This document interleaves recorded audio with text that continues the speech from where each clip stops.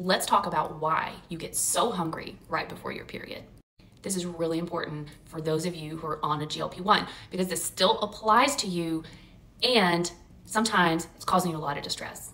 So some weeks that GLP-1 is doing its thing. You can look at food, you can pass it up. Some weeks you could eat the paint off the walls and people get frustrated. They think their GLP-1 has stopped working and they don't know what to do. Let's talk about it.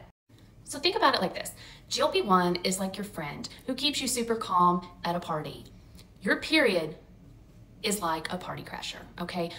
Estrogen, progesterone crash the once calm scene in your body and everything just kind of goes to crap. Now the good news is that your metabolism does speed up just a little bit before your period actually starts, but the feel-good hormone called serotonin actually goes down. So basically this makes you have very strong cravings for stuff like carbs, chocolate, sweets, etc. So your body's basically saying, feed me or we're all going down. So I need you to know this. It's normal, it's temporary, and it does not mean that your GLP-1 has quit working. So here's some things that you can do during that luteal phase, which is the week right before your period, so that you don't eat the pantry door off the hinges. All right, you're gonna load up on that protein. Let's say you've been eating 80 grams a day, make it 100, all right? Just really, really do the protein right. Also, you're gonna get in more fiber. Our goal is about 20 to 25 grams of fiber a day. Make sure you're hitting that. Fiber makes you feel good and full.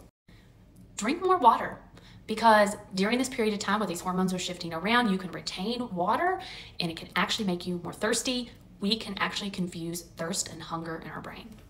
And this last thing is so important. Eat. Okay, do not restrict yourself more.